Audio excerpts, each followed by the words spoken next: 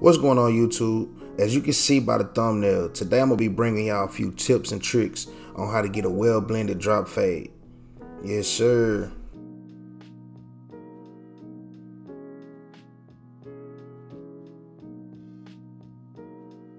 And rule number one when always starting a haircut, man, you want to do a scalp analysis, and if they have waves, comb with the wave pattern. Do not comb against, because you might mess up the waves, you know what I mean? So that's what we're doing here.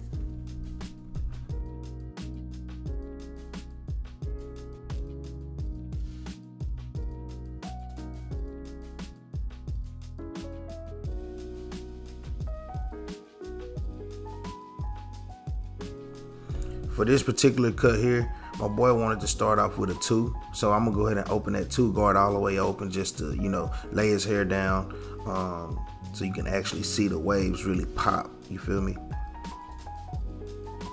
And again, we're gonna go with the wave pattern. Make sure that that's what you do when they have waves. Go with the wave pattern.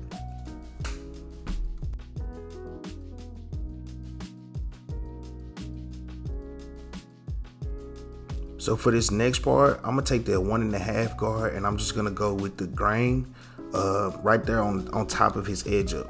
The reason for this is because he likes to wear do-rags, and sometimes when he take his do-rag off, his hair is so thick, so it kind of gives it that bang look. You know what I mean? We don't want the bangs. You dig what I'm saying? And of course, we're gonna go ahead and get started with that first guideline. Now, I will say this: a lot of people do not like to use the edges or the trimmers to start off that guideline. But if you know what you're doing, you good. I wouldn't suggest it, you know, just because it's a lot harder to get out. But if you have the right tools and you know how to work those tools, you'll be able to get that line out. Like I'll show y'all.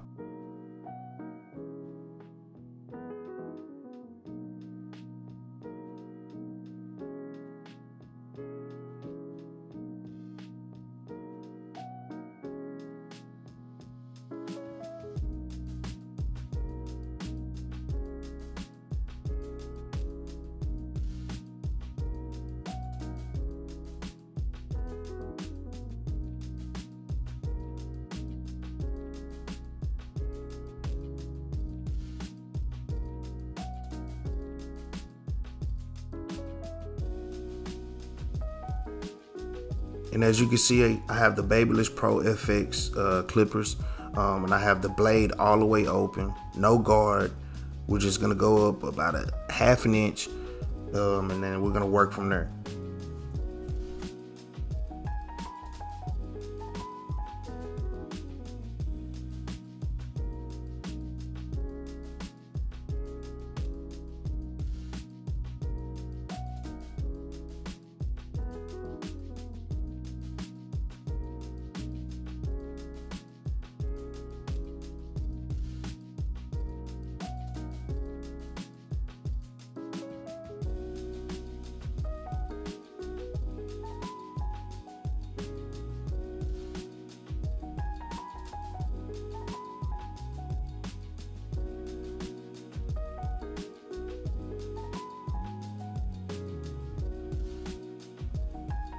So as you can see, what we're gonna be doing here is just attacking that bottom line. We wanna get it as clean and clear as possible, you know, well blended, making sure that we don't see that bottom line at all.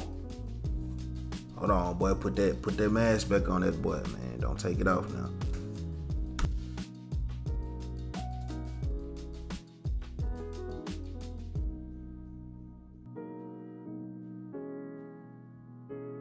So for those of you who know about the corded masters, look, the cordless ones work just the same, you know what I mean? So I'm gonna always go back and when I'm trying to clean up an area, I'm gonna pick those up, just open and close method, you know what I mean? Just to get in that general area of the first guideline. That's what we're doing right here, just basically cleaning that part up.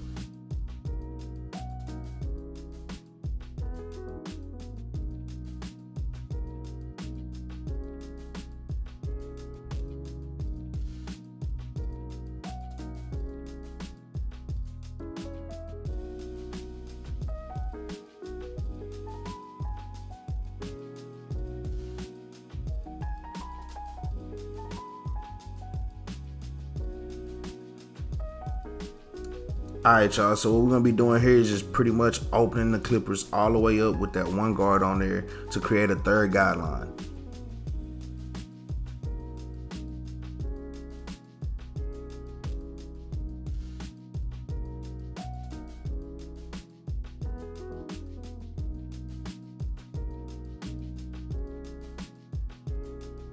Now what I'm gonna be doing here is just basically I'm gonna take that same one guard that I used to make the third guideline with and close it all the way up and just attack and tap at that second guideline right there. As you can see, a lot of times it's not gonna get it all the way out, so we're gonna drop down to that half guard and just work at a certain angle. We're gonna play with our angles right here because again, we're not trying to create another guideline. We're just trying to work that bottom guideline out now that we see.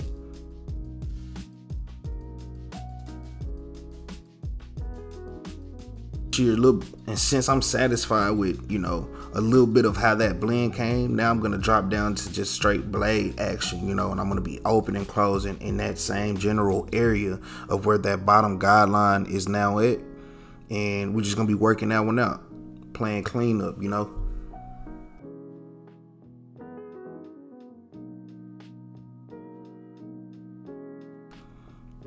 And in this type of environment right here, I promise you it is all about your angles.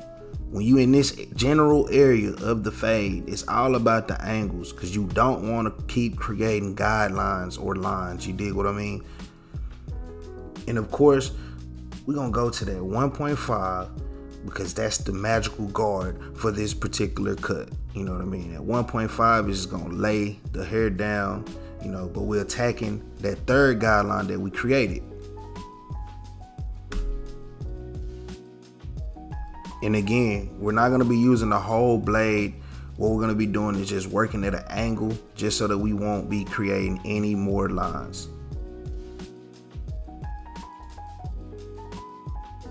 And of course, we're gonna do the same thing around the rest of the head, but right here in particular, don't get lazy at the back of the fade. I know a lot of barbers who get lazy. You know what I mean? When you get back there in the back of the head, I know y'all know what I mean. So, like I said, man, make sure you keep that same energy when you know what I'm saying, making sure the back of the fade is icy. You dig what I'm saying?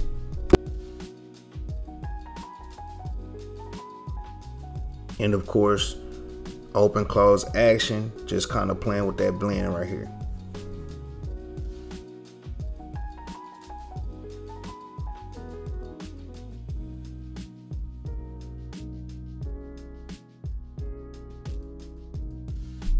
Man, look, I feel like I forgot to warn y'all, by the way, bro.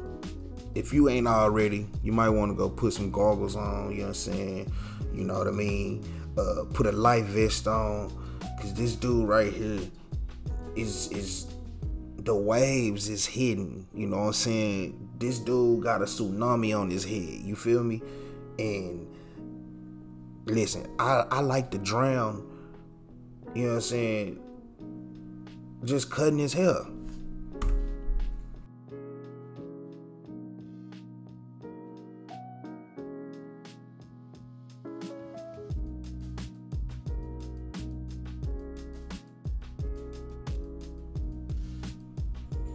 And like I said, all we doing is just, matching this side of the fade to what we've already done on the other side.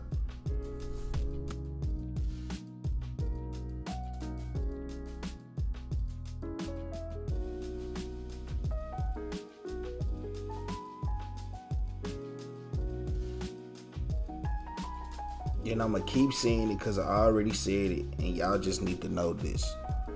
It's all about angles when you're in this area right here. When you under this type of pressure right here, especially when somebody who, you know what I'm saying, shooting nothing but waves at you, it's all about angles. You feel me?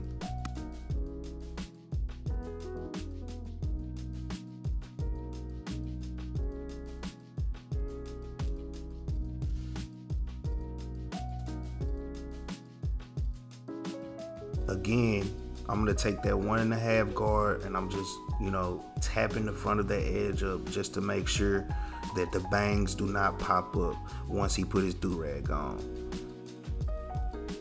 And of course, we're gonna use that liquid razor just to get that edge up super crisp. You feel what I'm saying?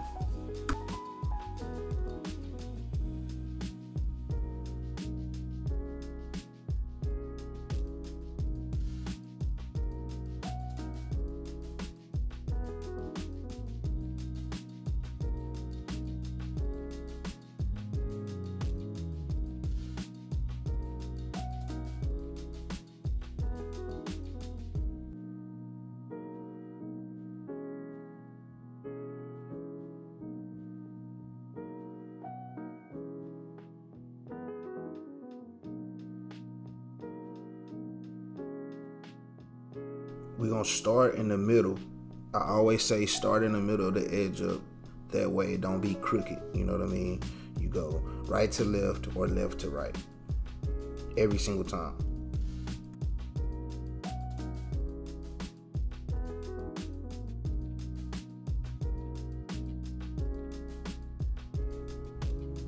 And look, don't be afraid to go over that edge up a few times. Just don't, cut your client, you feel me? Don't slice and dice them up, you dig? What you want to do is you want to lightly tap.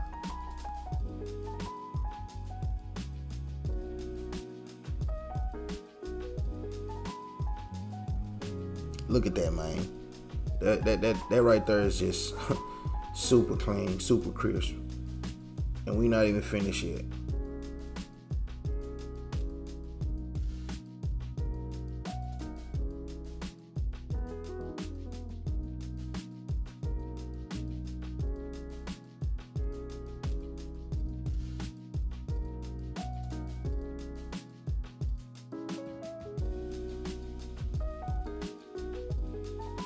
Man, I try to tell y'all to put that life jacket on, but y'all didn't want to listen to me, man.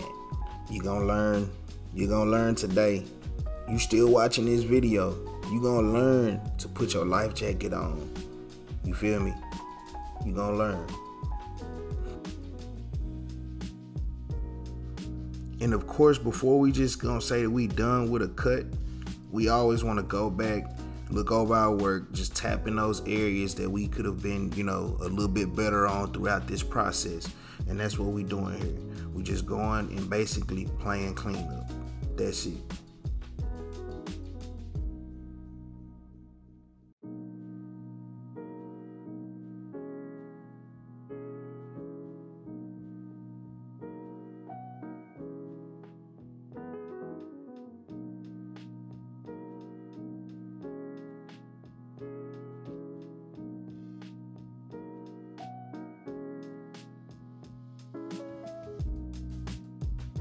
And of course, we got to pull out the shears just to, get those pointy hairs that just keep sticking up.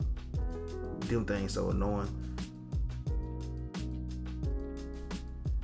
We definitely got to tighten my boy up with that straight razor. Make sure he icy.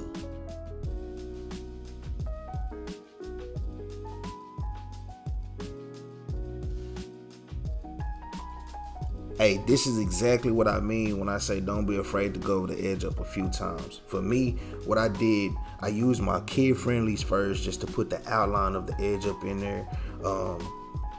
As y'all can see, I'm bringing out those hard boys, the hard hitters, you know what I'm saying? The ones that I use when I put the hot sauce on there. But for this client in particular, he don't need the hot sauce.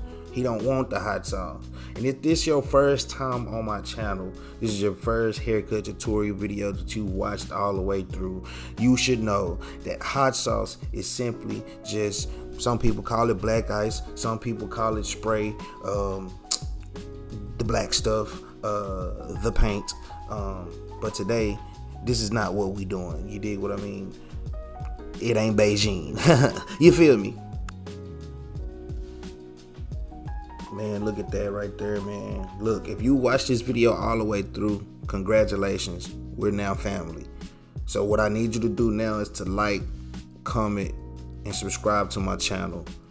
Comment down below where you from. Comment down below what kind of haircut you want me to do next, what you want to see me do next. If you have any questions, hit me up. Let's get it.